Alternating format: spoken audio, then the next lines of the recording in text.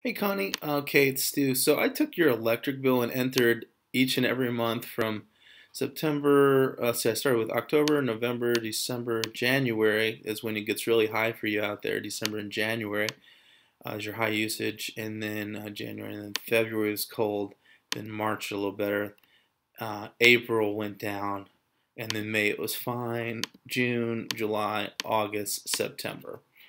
So that's what's here, and whenever we see stuff like this, you got a serious issue probably with your HVAC unit. And if you don't do anything, assuming you do nothing today, and this is not a proper presentation, I know you're busy, so I want to give this to you before we got off topic too far. If you do nothing, the cost of electricity is going up at 3 to 6%. This article actually shows that it's 33% over the last for Ohio. It's gone up 33% over the last 5 years. So that's more like 6. 33 divided by 5. So it's actually going up 6.6%, but I'm just almost cutting that down just to be super conservative for you. So I'm only using 4.5%.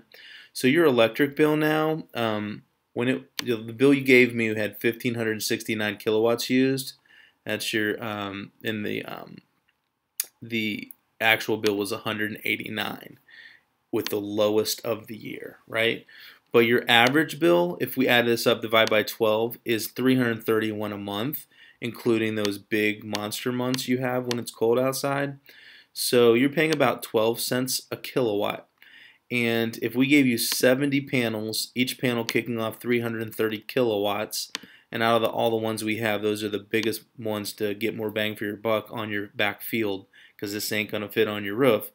That 70 times 330 would kick off 23,000 kilowatts out of the 32 that you currently use, and that would offset what you're pulling from AEP. We provide 70% of that from your solar. We call that an offset. And then you'd still have a little bit of a power payment to them at nighttime when it's dark. You have to pull some solar from or some power from them. But the loan would be about $63,000 at 6%. You're paying on average $331 a month. So I'm going to have you pay a little bit less than that on average, except for now you're going to have ownership, and we'll get you a 30% tax credit if you can do it this year of $18,000 back based on taxes you've paid in. Or you can take that over the next 5 years. So at the end of the day, you'll have $44,000 left to pay this power system that you own now instead of renting for the rest of your life. You're already paying an average of $331. We're going to make that less and save you about $15 a month, and you'll pay this solid payment for about. And you could just pay your power payment here. Just your monthly payment is red for the electric. Or we could break it up and have it be part to the loan payment for solar and part a little bit of power bill. So having a little bit of power bill here and then having a solar payment here adds up to a monthly payment of, for here it's the first month $396 versus $390 or $331. So it's a little bit higher for a couple years until you hit the black, and in year 8 you start getting into savings. So as your electric bill goes up from $331 a month on average to $346, it's going up at 4.5%, right? $331, $346, $361, $377 keeps going up, and it doubles roughly. Let's see, the rule of 72. If we take 72 and divide it by 0.045, your bill will double every. Let's see. 72 divided by 0.045. Oh, I think we have to do 72 divided by 4.5. Sorry.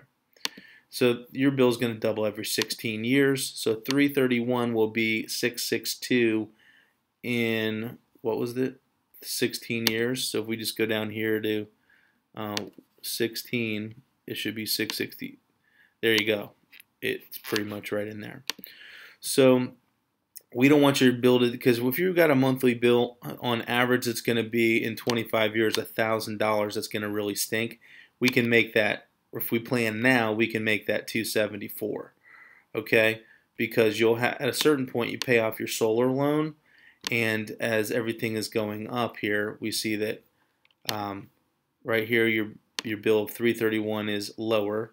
5 years out, your bill would have been up to 394 versus solar at 425. Goes up a little still because you have some power costs that are going up.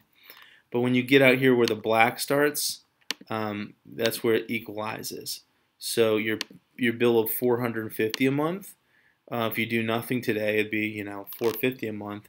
But here you go, we're starting to save you permanent money here because the solar stays the same while all of this electric use goes up, right?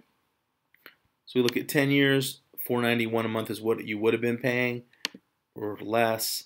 At 15 years, it would have been a bill of 612, or still 490, and then the savings really gets bigger as 20 years goes. You had been paying 763 a month every month versus 535, and at the 25th year, you would have been paying $951 every month for electricity, and now this loan is paid off. You pay zero for the solar portion, and you're only paying that little bit of a trickle of energy from AEP. So you're only paying $274 a month versus $950. You save $50,000. So if you do what you're doing now, you'll pay about $176,000. This way you only pay $50,000, and that's the total expenditure. So over the next 25 years, the cost of doing nothing is $176,000. If we get you a system today, the net cost after you get your tax money back is $44,000, $63,000. Tax credit of $18,000 comes off of it, so $44,000 is left. So the net system is $44,000. The offset of the electric bill you still have to pay is $52,000. That's from here over those 25 years. So looking at both of those together, if we add both of those up, it's $97,000 compared to doing nothing. $176,000 to just keep doing what you're doing versus our scenario over here. You'd only pay $97,000 out, so you'll save $79,000. But you get home equity of $43,000, so $79,000 of net savings plus the home equity. All those payments that you pay on this mostly go back into your home equity. So with the $79,000 that you save plus the home equity of all those payments in red that are going to the electric company, now they're going into your house, your equity. So 79 and 43 is a total savings to you, a value proposition of $122,000.